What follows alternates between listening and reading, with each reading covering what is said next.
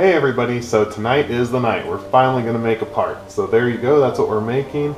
I'm a little bit nervous because once this machine goes, it goes. All I can do is hit the emergency stop and hope I'm not too late. So let's do it. Hope nothing bad happens, and let's have a good time.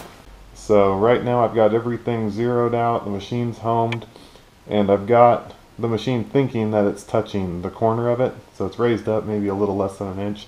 I'm going to run it like that, make sure it looks good, and then if that all looks good, we're going to go ahead and do some engraving. Heck yeah.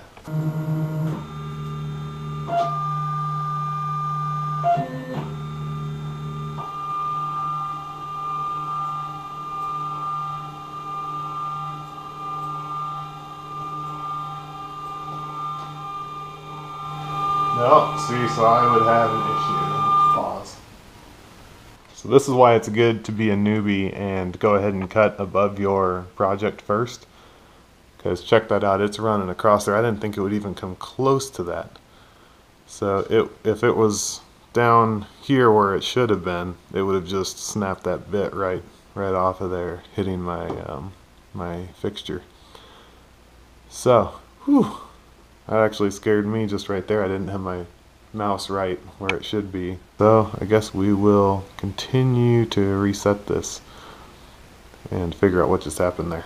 My theory is I didn't touch off in the X axes correctly, mainly because I'm struggling here with all these round surfaces to get a good actual spot to touch off. So I'm going to just basically bring it back further than what I originally did, touch off with the X axis again, and then run it maybe a little higher up just to make sure.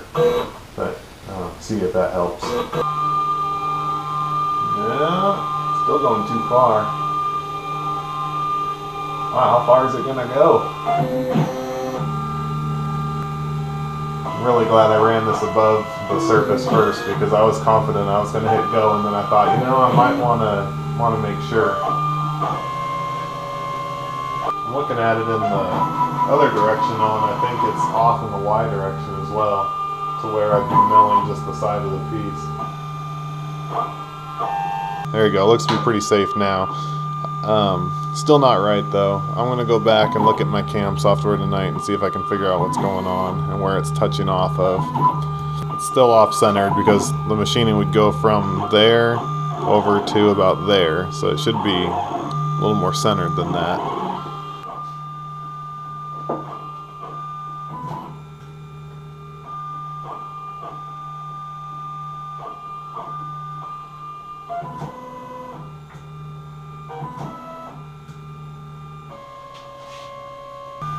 Just holding this block up just to get kind of a straight edge to see, and when it starts cutting down here, it's way off. So I've got some work to do tonight. This wouldn't work. Alright, I'm going to stop it. Frustrated enough, I don't need to keep watching it. Alright, I'm going to shut her down and try to figure out what the heck is going on with my machine tonight. So everybody thinks with this new technology and everything, you just push the go button and it makes your part, but tonight is proof that it doesn't always go perfect. Okay, so it's the next night. I figured out what my issue was. It did in fact turn out to be fusion. I had one coordinate system for the entire cam setup and another coordinate system for this individual tool. So it's supposed to override the overarching one if you set one for the tool, but it wasn't doing that, and so that's why it was reverting back to the original one. So I'm pretty sure I've got it now. Just to be sure, I went ahead and just traced my bottle opener on here, and so I'm going to go ahead and run it on a piece of wood. It looks like it's doing what it should right now, so I'm going to let it run, calm down a little bit. You can kind of see here what it's doing. Just very lightly engraving.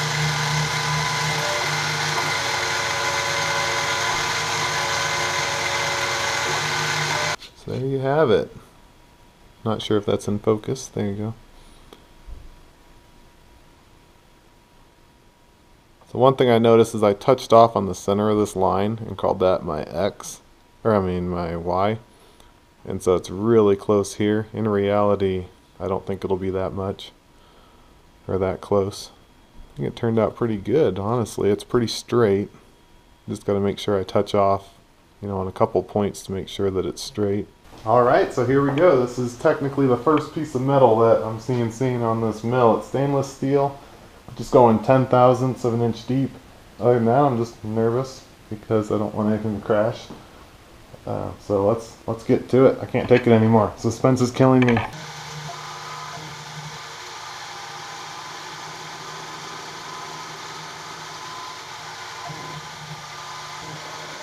Alright, so I went ahead and shut it off. It looks like when I clamped it down like this, it put a little bow in the material. So it's not even getting the sides, but it's getting the center. So what I'm going to do to compensate, because I don't think it's that much, is just look at my tool offset for the Z. Right now it's at negative 6.8001 inches. And I'm going to make that negative like 6.8007. I give it like 6 more thousandths and then restart the program. Okay, I just gave it an extra 5 thousandths.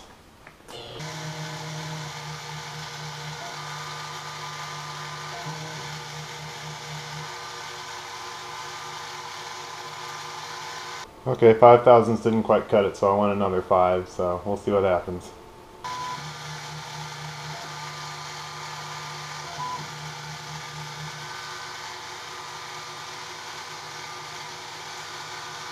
Alright, at this point we're still not all the way there, and we've already added 10 thousandths, so I'm not going to go any deeper than that. We need to figure out how to get that bow out of there, because if it's not flat, it's going to, we're moving up to 30 thousandths of cut, and this isn't that thick of material, so I don't want to be doing that. So I'll get back to you. Alright, so I can't count decimal places. I was only adding 5 10,000ths at a time, not 5 thousandths. So what I went and did was I just ran it down and touched off where it wasn't touching before. And that was only like 18 thousandths from where we were. So I think that'll be fine. I don't think the bow is anywhere near, that kind of craziness.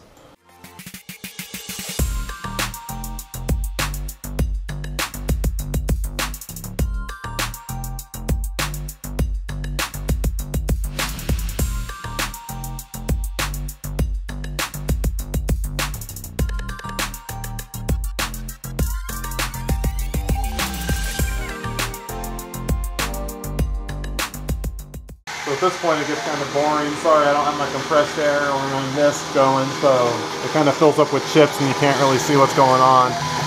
But it looks like it's following the right path. It's not too crooked. It looks like I did it a little bit high still, so it's not going to quite be centered on the piece. But it still looked pretty good, and it's just a practice, kind of just a fun piece. That is too cool. Actually, I think looks better than I thought. I thought it was getting too high up. Still a little bit on the high side up here. I'd like it to be centered more. But that is sweet. There you have it. This thing works. That's cool. What else can I engrave now? That's pretty fun.